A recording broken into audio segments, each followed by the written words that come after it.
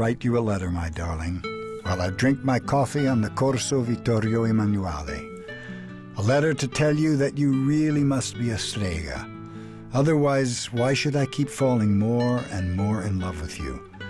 I love you very much, and only wish I could love you more and better.